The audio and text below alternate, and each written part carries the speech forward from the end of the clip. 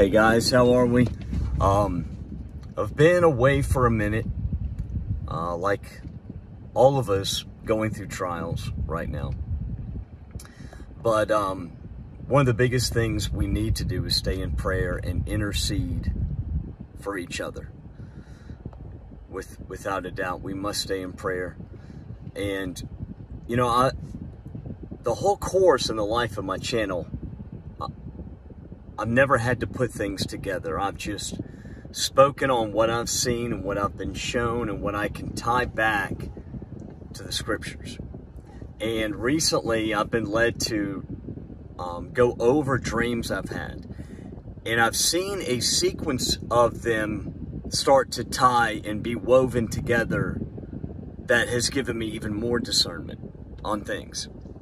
And, you know, we have this red star that has been seen by millions of people all over the earth at this point. Down in Australia, people are seeing it. South Africa, they're seeing it.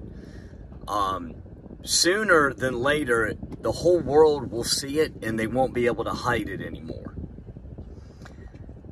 And this signifies not only that we're in the last days, but it also signifies what's happening in the moves that nations are taking around the world. You know, especially when you look at what's happening in that country across the ocean towards Russia, all of that. Because if you think about it, where they are, they're able to look to the northeast and see things coming sooner than we are in the west. And I do believe it's all part of a staging event. Now, I was led to scripture, and it has to do with Armageddon, and it deals directly with the direction of the northeast, and it's when the Antichrist is looking for the return of the Messiah, okay? He is looking to the northeast for his coming. And in this passage, he is looking in fear in that direction. So that answers a question that I've had in discernment on many messages that I've been given, and a lot of us have been given about look to the east. Look to the east, northeast, that direction. I was given that scripture just the other day.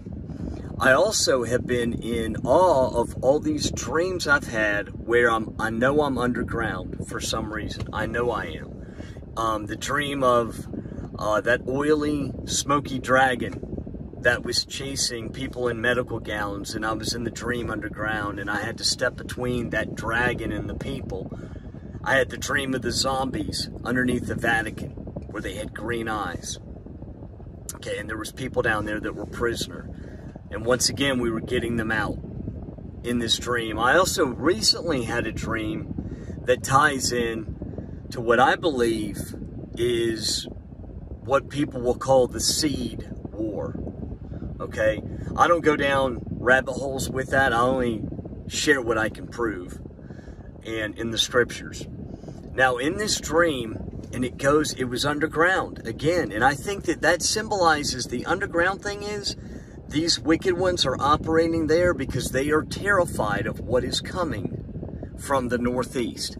So they are staging underground to hide, to set up, do all their wickedness underground, all their experiments, whatever.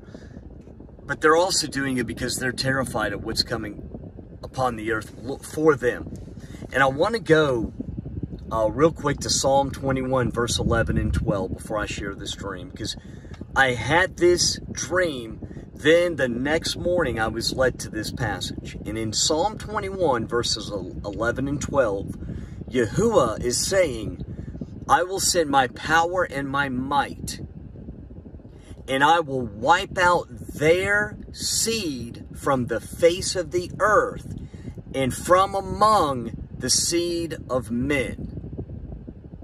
So you have the seed of men is there, then you have this other seed that Yahuwah is speaking about, that totally separate. He draws a clear, distinct separation.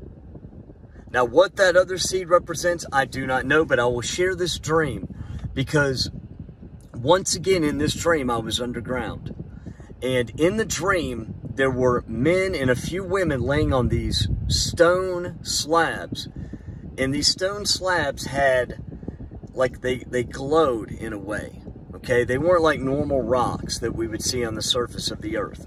And they were laying there, and there was a being in this dream who was wearing a cloak that had a very high collar. And I just got the symbolism this morning. Before I shared this dream, I saw a video of how the Queen of England and all the royalty back in old times would wear dresses that had high collars.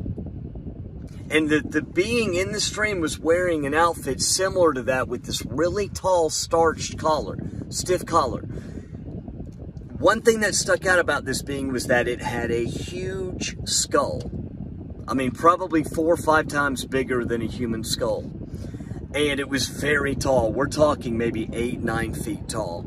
And in the dream, it was floating.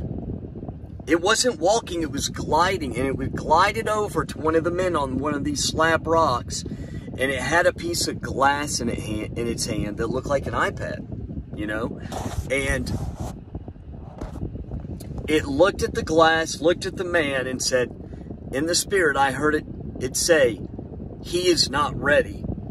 Then this being glided over to another one, another stone slab, looked at the man, looked at the glass pad and said, this one is ready, prepare him.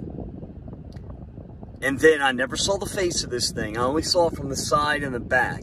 And then the dream ended. But it was underground, and then guys, I don't know how to put these things together, but I've been praying and discerning over this one for now almost 5 days. But then being led to the passage in Psalm 21, verse 11 and 12, literally the next morning after I had this dream. You know, and I've been praying to the Father, praying to our Messiah, you know, for discernment. And that is something that I also ask you guys for. Because, you know, I know that time is so short. And everything going on up in the heavens, you know, the nations right now roaring against each other. It is all part of the final days. But then trying to warn people is very difficult.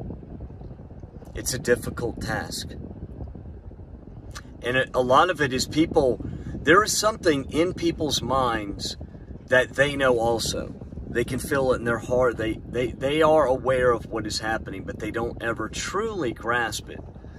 That is only for the chosen. For those because they're being called to return and repent and turn their hearts and minds and lives back to the Messiah, back to the Most High.